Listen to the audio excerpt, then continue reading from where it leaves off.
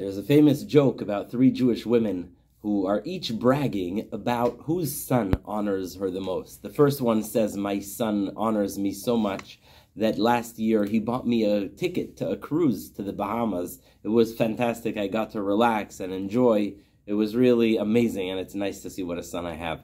The second woman says, "Oh, my son, he bought me a Cadillac, a beautiful car I can drive around now, and it really helps me a lot."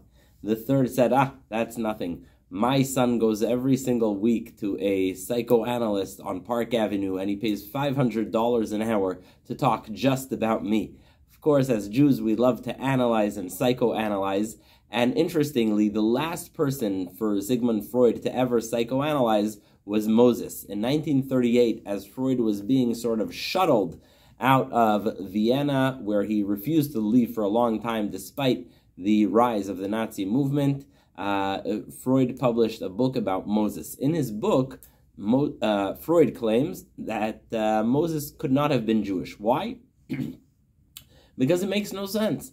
Who would have been born into royalty, into the palace of Pharaoh, the king of Egypt, and then switch sides to go and be with the Jews and be on the oppressed side? It makes no sense. Who would possibly go from the side of glory and wealth and comfort and prosperity, despite being born into the slave nation, and go back to the slave nation? So he concluded it can't be that he was Jewish, because which Jew would switch out of that kind of comfort?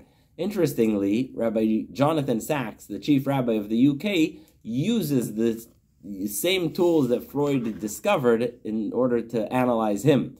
And he says that what Freud was saying was actually a projection. Freud was projecting and saying that if he would have been in that situation where he could have belonged to the powerful and master culture, he never would have chosen to affiliate with the weaker, more oppressed Jewish people. And in fact, that's what happened during the late life of Freud, where he refused to recognize what the German and Austrian society was going through, and he hardly wanted to side with the Jews, and therefore was very reluctant to leave. But why was Freud wrong? Why was it that Moses was actually part of the Jewish people? And the answer is, Moses became a leader exactly for the reason Freud said, because if you're able to look at an oppressed people, at an enslaved people, and despite coming from the palace of Pharaoh, despite coming from extraordinary wealth and power, you choose to go with what is right over the might, then you are a true leader. If you're able to see the suffering of others, Vayar b'sivlotam, Moses is able to see the pain of the Jews.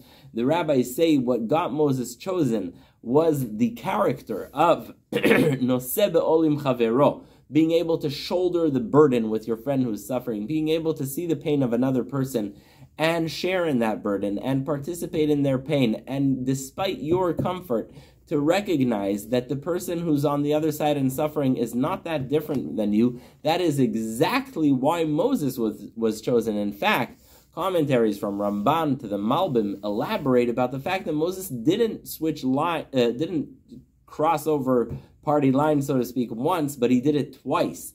When Moses first went from the palace of Pharaoh to the Jewish people, and he joined them. And secondly, when Moses was living already in Midian with his wife Tzipporah, and he was sort of out of all of the difficulties and challenges of Egypt. He was not an Egyptian nor a Jew. He was able to just live in Midian without any involvement in this difficult situation of the Jews in Egypt. Nonetheless, Moses chooses, obviously after the revelation of the burning bush, but Moses chooses to return to Bnei Israel, and therefore becomes the savior of the Jewish people, because he's able to go away from what's comfortable for him and share in the pain of others. He's noseh be'olim chavero. He sees the pain of others despite being on a side of comfort. So often we see difficult situations and we wonder, should we really get involved? And the answer from Moses is, don't hesitate to go over what is right and never choose something just because of its might.